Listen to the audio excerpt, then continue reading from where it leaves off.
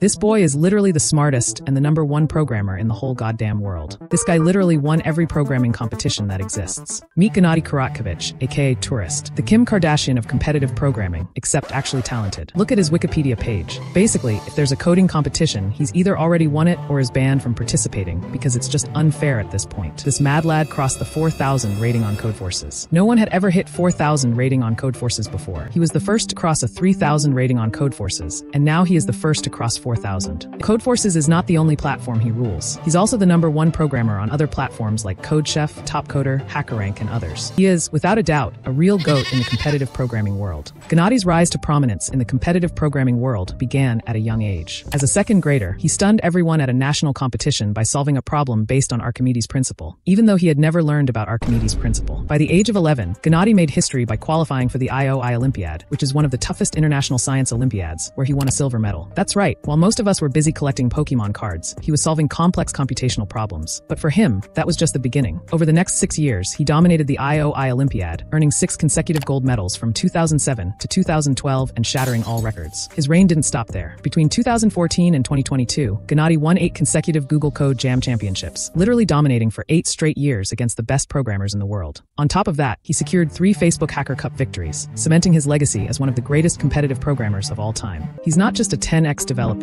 He's not even a 100x developer. He's what we call a 1000x developer, the kind who creates programming languages instead of learning them.